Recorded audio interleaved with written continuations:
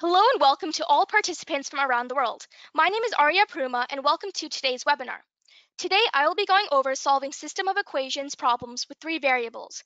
And today we'll be going over a few variations of these kinds of problems. In addition, please keep in mind that this session will be recorded and will be posted to our website shortly after this session. And the link to that is pasted in the chat and is also displayed on the screen you are viewing. With this, let's get started with our very first question.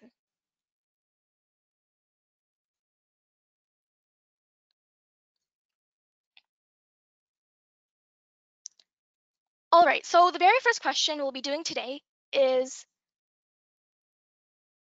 x minus 2y plus z equals 5, 2x plus y minus z equals -1, and 3x plus 3y minus 2z equals -4. So as you can see, this is an example of a system of equations problem with three variables. And the format is similar to that of a system of equations problem with two variables, except there are three variables and three separate equations. So I'm just going to name the first one equation 1, name the second one equation 2, and name the third one equation 3. So as you can see, there are three separate equations. And the idea is similar, knowing that we need to eliminate a variable. So in order to do this, we actually need to split this problem into two separate questions or two separate system of equation problems. And this is simply to ensure that we can efficiently isolate or eliminate a variable. So what you need to do is you need to select an equation. So you can either select equation 1, equation 2, or equation 3. So for this example, I'm just going to be selecting equation 1. So you're going to write that in two separate system of equations problems. And you want to take the remaining two equations here, and you want to also write those in your two separate system of equations problems. So we have equation 2 remaining, and we have equation 3 also remaining. So we want to also write equation 2 here, 2x plus y minus z is equal to -1, and as well as equation 3, 3x plus 3y minus 2z equals -4.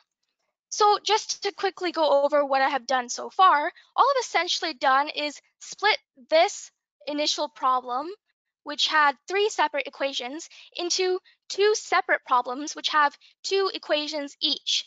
And this is simply just so we can make it really easy to eliminate a variable. And remember, the idea is same. In order to solve for your values of x, y, and z, which is what we're trying to accomplish here, we're trying to solve for the values of our variables. In order to do that, we need to isolate for a variable. And we can only do that when there are two equations. So what I've done is essentially I've split them up into two separate system of equations problems. So remember, this is equation 1 that I've took, and this is equation 2 and equation 3.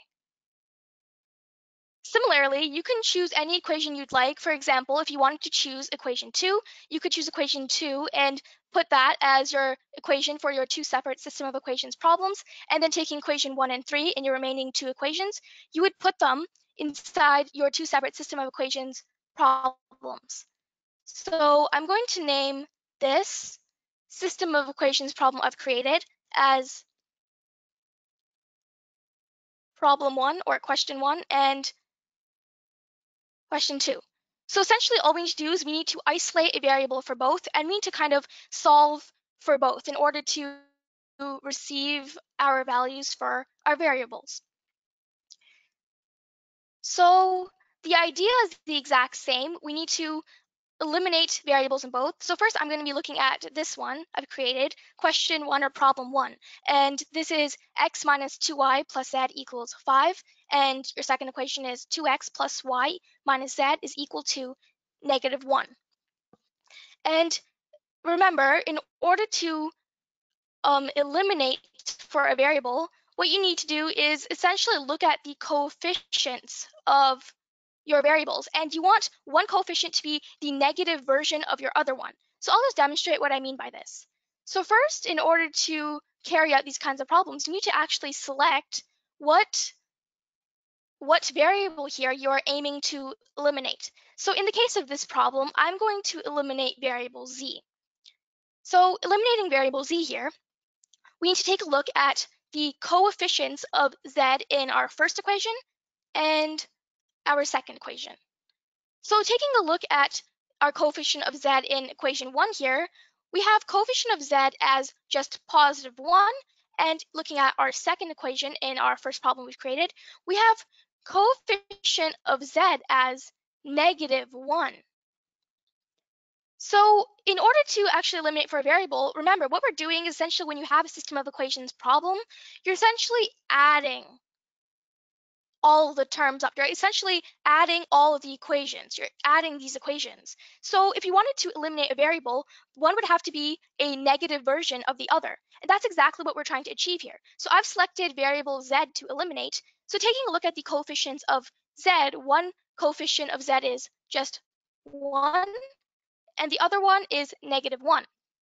So as you can see, if you were to add z and negative z, those would actually cancel out to z minus z, which would be 0. So that would easily be able to eliminate for a variable z. So similarly, you could select variable x, for example, and you would need to multiply both equations by something in order to achieve the negative coefficient for both of these variables. And that's what I'll be demonstrating for question number 2 or problem number 2 I've created here. So just taking a look at this one, we are now going to be adding the equations. As we already know, just by the problem, we have plus 1 or positive 1 over here, and we have negative 1 over here. So if we added these two, those would just eliminate. So this is a similar idea to solving system of equations with two variables, as we want to do the exact same thing as looking for opposite coefficients in order to eliminate a variable. So now I'm going to add this equation. So we have first x plus 2x, which is simply 3x. We have minus 2y plus y, which is simply negative y. Then we have z minus z, which is essentially just 0. And then we have 5 minus 1, which is essentially just 4. So this is our answer to this system of equations problem we've created, but this is not the final answer, as we still need to solve for our individual variables here. So I'm going to just go ahead and do the exact same thing for this problem we've created. And what I'm going to do is I'm just going to essentially do the exact same thing by eliminating a variable. A very important thing to keep in mind when doing this is you have to eliminate the exact same variable in our problem number 2 as you did in problem number 1. So for example, in problem number 1, I eliminated for variable z.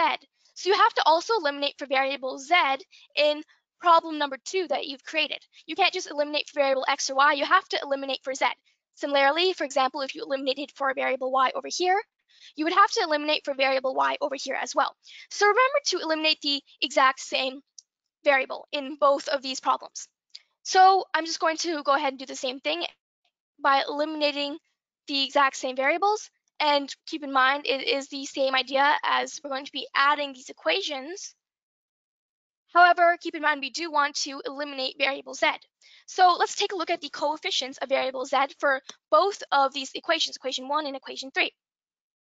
So taking a look at the coefficient of variable z for equation 1, the coefficient of variable z is just z here, so the coefficient will just be 1. Similarly, over here in equation number 3, the coefficient of variable z over here is negative 2. So these are our coefficients. So if we added these, it would actually not eliminate z. When you add the z terms, they would actually not equal to 0, as the terms, the coefficients of z are not negative of each other. So in order to do this, we need to multiply both equations by something in order to achieve that characteristic, in order to achieve a negative version or negative coefficients for both of your z variables in our first equation and our third equation. So in order to do this, what I'm going to do is I'm just going to just quickly rewrite this over here, equals 5, and 3x plus 3y minus 2z equals -4. And essentially, all I'm going to do is I'm going to multiply both equations by something in order to achieve a opposite coefficient for z. So looking at this, we have -2 over here. So if we multiplied this first equation,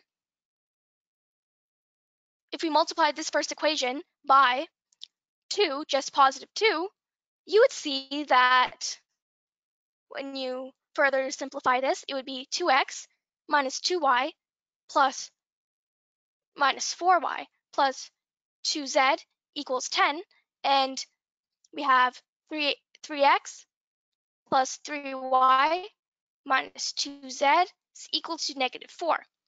If we were to do this, essentially what would happen is, as you can see, we have a plus 2z here, and we have a minus 2z here. So if you actually added those, you could easily eliminate for variable z.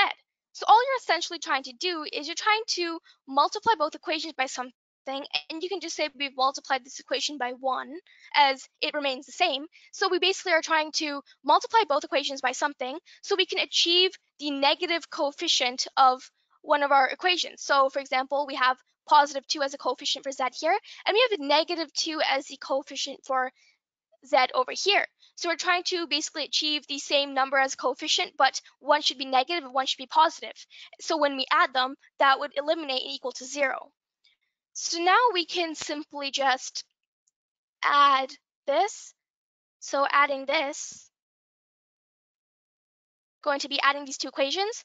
And now when you do 2x plus 3x, that would equal 5x.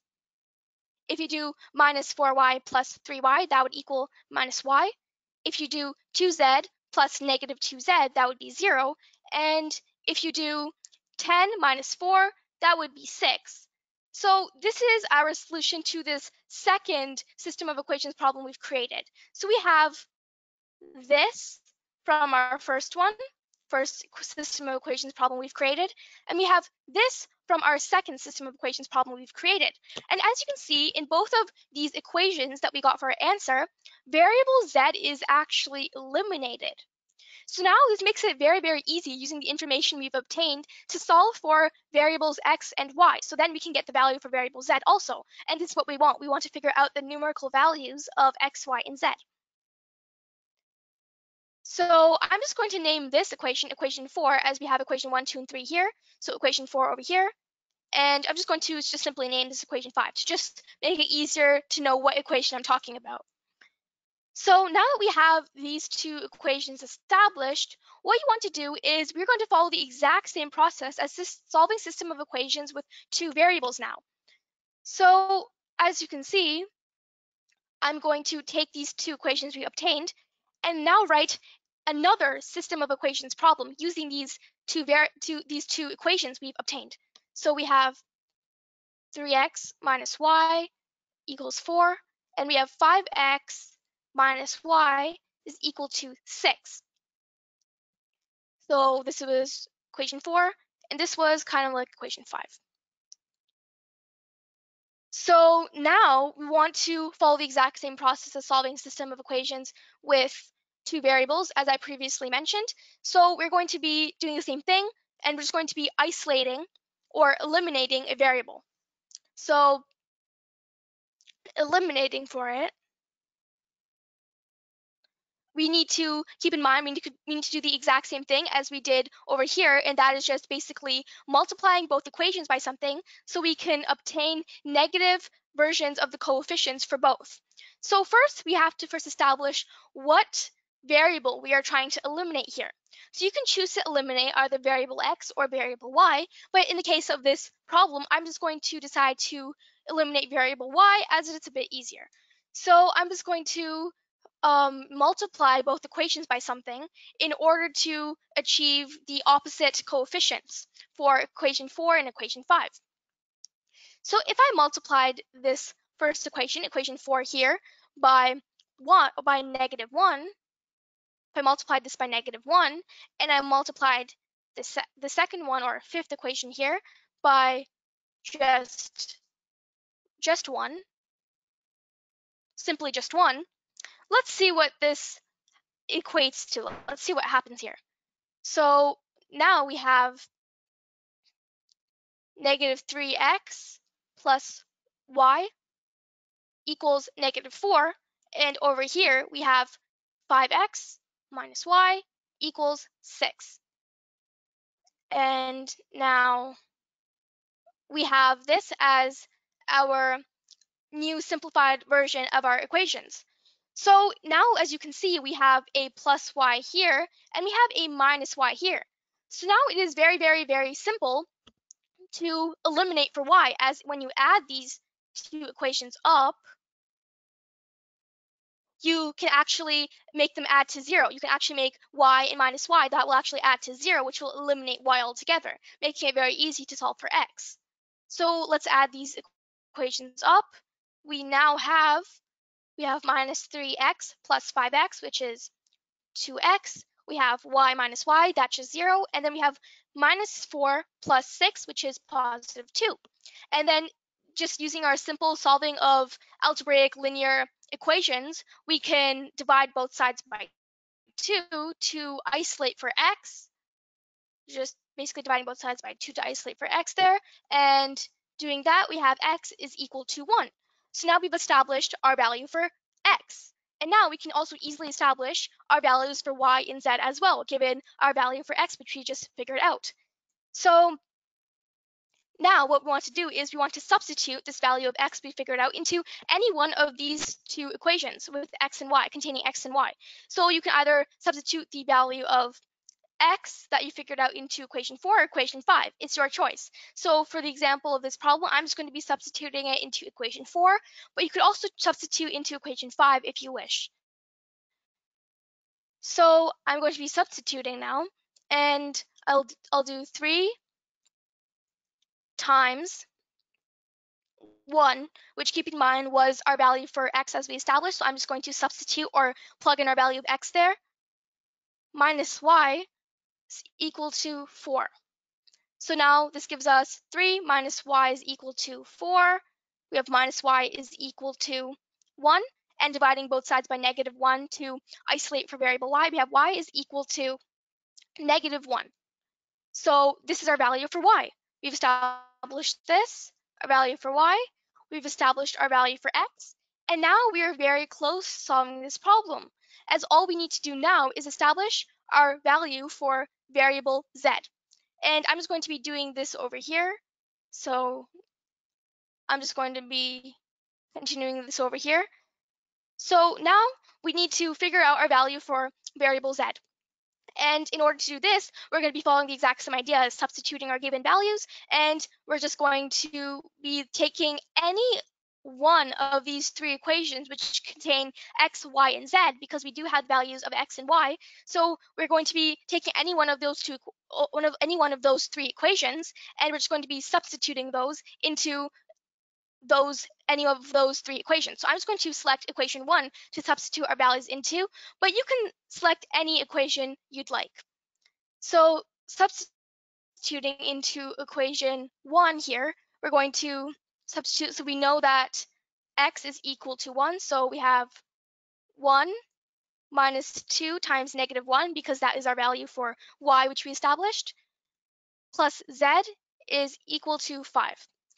And I'm just going to write this in different colors so you know what our values for x and y are, and what we are actually substituting into our first equation, equation 1. So actually this is from equation 1. So equation 1. I basically substituted our values into equation 1. But you could also select equation 2 or 3 to substitute your values into. So now we're just going to solve like a regular linear algebraic equation. So we have 1 plus 2 plus z equals 5. And then we have 3 plus z equals 5. And then we have z is equal to 2. So now we have our value for z. And all I've done is just simply solve algebraically from here by isolating for x, just subtracting 3 on both sides like you would normally solve an algebraic equation. So now, therefore, we have gotten all 3 of our desired values. We've gotten value for x, which is 1, value for y, which is -1, and then value for z, which is 2. So I'm just going to write over here, therefore, x is equal to 1, y is equal to -1, and z is equal to 2. And this is exactly how you would solve a system of equations problem with 3 variables. And this is exactly how you would determine your values of your unknown variables. So great, now that we've established how to solve this, I'm going to provide you with one more example, and I'm going to be doing one more question with you on this topic as well. And the idea would be the exact same, except there are a few minor differences. So we're going to be going over that right now. So question number 2 is 5a minus 4b plus 3c equals -4. Our second equation would be -10a plus 8b minus 6c equals 8.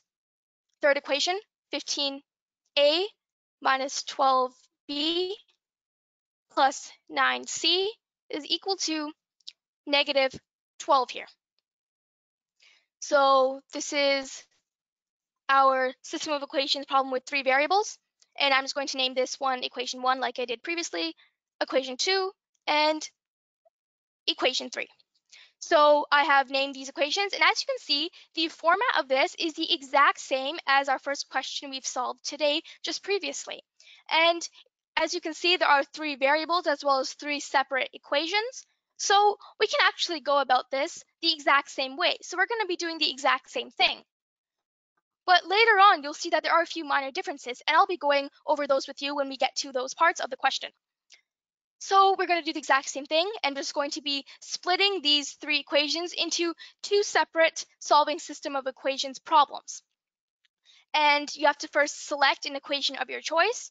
I'm going to be selecting equation 1 again, but remember you can select equation 2 or equation 3 if you desire. And now we're going to just simply write those equations down here. So we have 5a minus 4b plus 3c equals -4. And then in our second system of equations problem, I'm going to be writing the exact same thing. Okay, so now that we've written the first question, we've selected our equation, we actually have to now write our 2 remaining equations in there. So we have equation 2 and we have equation 3. So we're going to be solving those 2 separate system of equations problems. So what we're going to be doing is taking equation 2, I'm just going to write that here, minus 10a plus 8b minus 6c equals 8. And then we have 15a minus 12b plus 9c is equal to -12.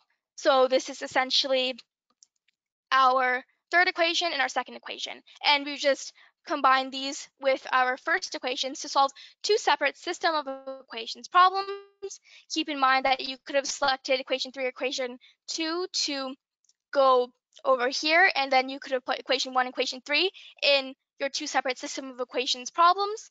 So it's according to whatever you wish to do. So now that we've established this, what we're going to be doing now is we need to follow the exact same process as before, and we need to try to isolate or eliminate for a variable. So eliminating for a variable, we need to first choose what variable to eliminate for. So we have question 1 or system of equations problem 1 that we've created, and then we have system of equations problem 2 which we've created, and we have to eliminate a variable in both. So first let's pay attention to this first problem.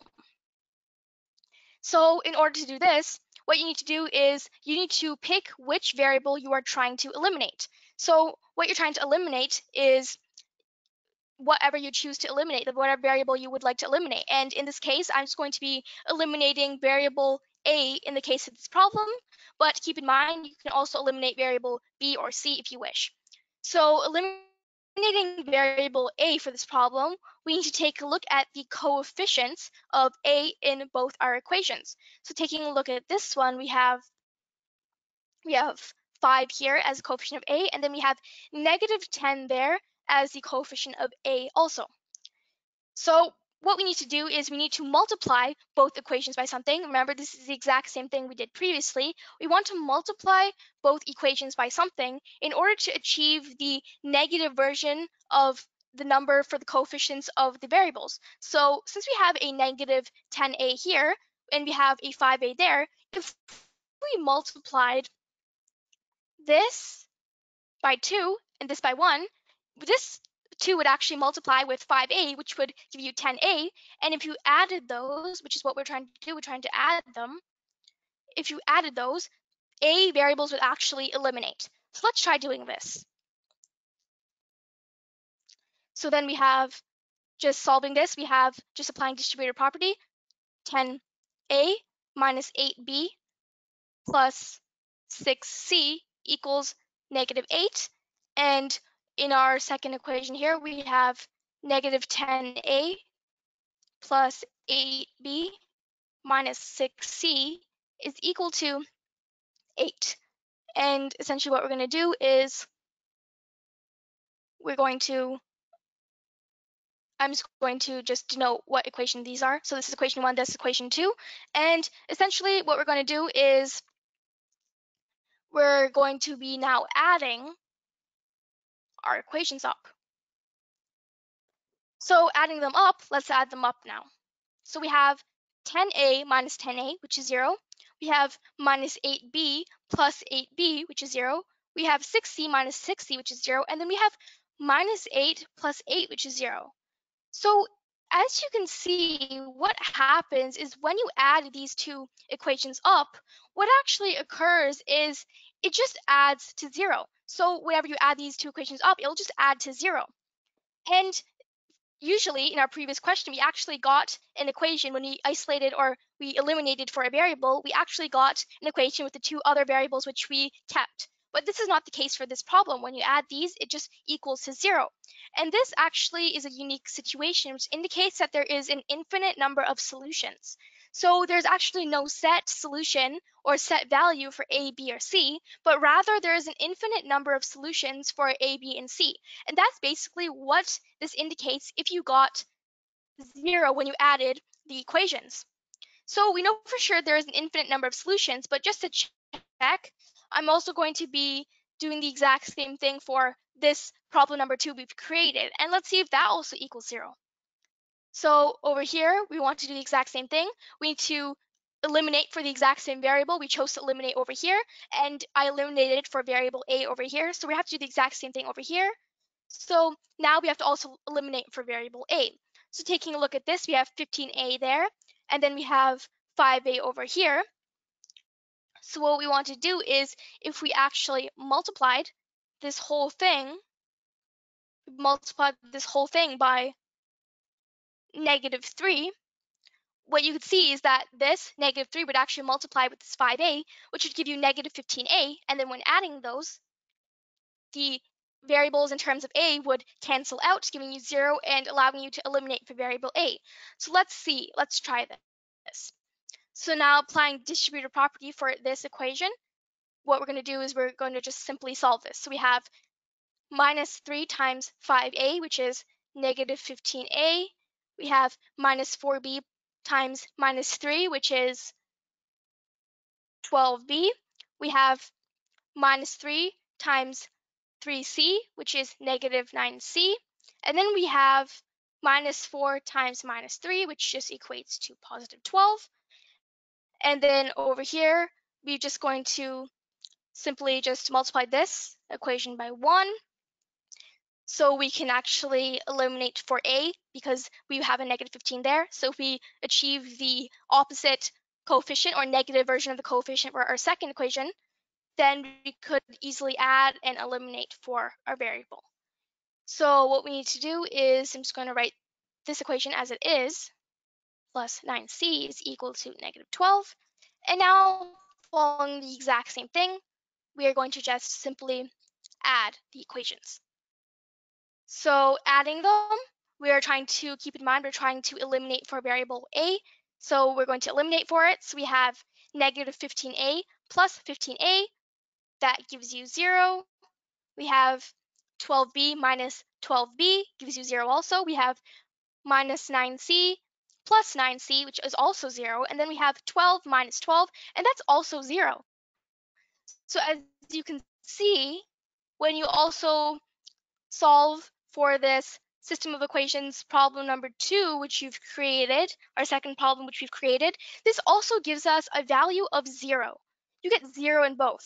So now you can confirm that there is indeed an infinite number of solutions, because remember, when you add our two equations and you get a value of 0, this means there is no set value for variables a, b, and c, and rather there's an infinite number of solutions.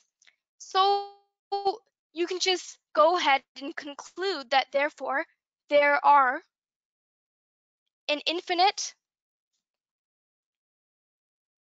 number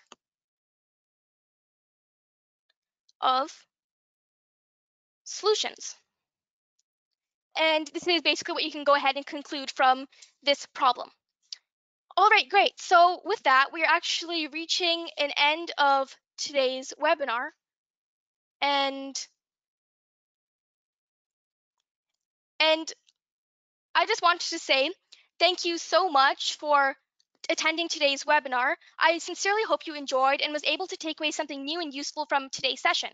Just another friendly reminder that this session is recorded and will be posted to our website shortly after this session, and the link to that is in the chat and is also displayed on the screen you are viewing right now.